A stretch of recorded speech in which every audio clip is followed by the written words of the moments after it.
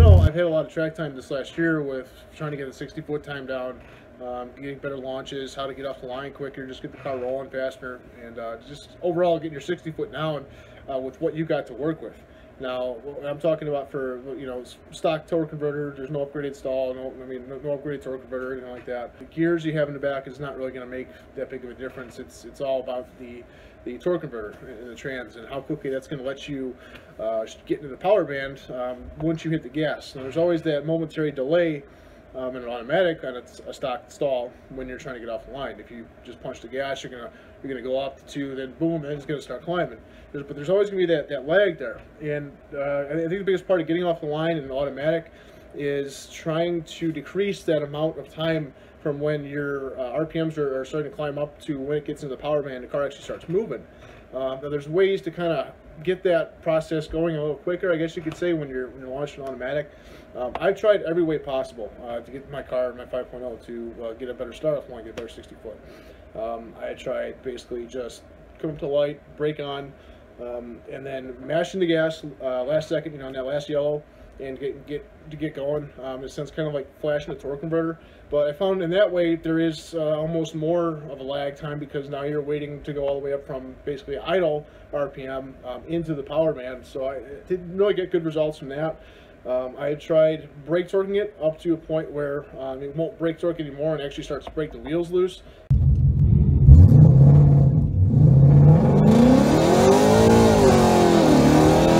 I mean, holding the brake and the gas and pushing the gas as much as you can until the wheels are almost just about to break, and then as that last yellow comes on, you let off the brake, mash the gas, and the car takes off.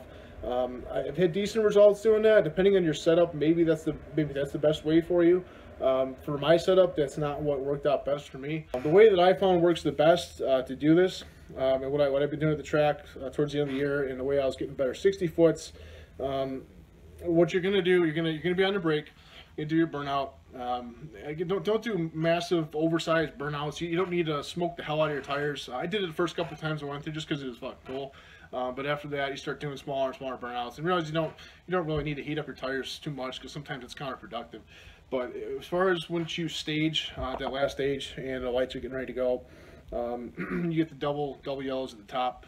You're going to be on the brake. You press the brake down enough. You don't need to jam the brake. Don't press it all the way to the floor as hard as you can. That's not necessary for what we're going to do, because again, that's going to create more of a delay coming off the brake with everything releasing and the car starting to move. So you're going to be on the brake just enough to hold the car steady, basically. And what you're going to do is be on the brake enough to hold it in one place where you can start gaining some RPM a little bit with your foot on the gas and the brake, but you're not going to rev it.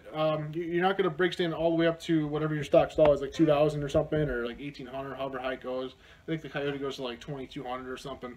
What you're going to do is bring it up to the light, brake on, gas on, brake not pressed fully all the way, but just enough, like I said, keep you steady, and enough to hold roughly about 1,200.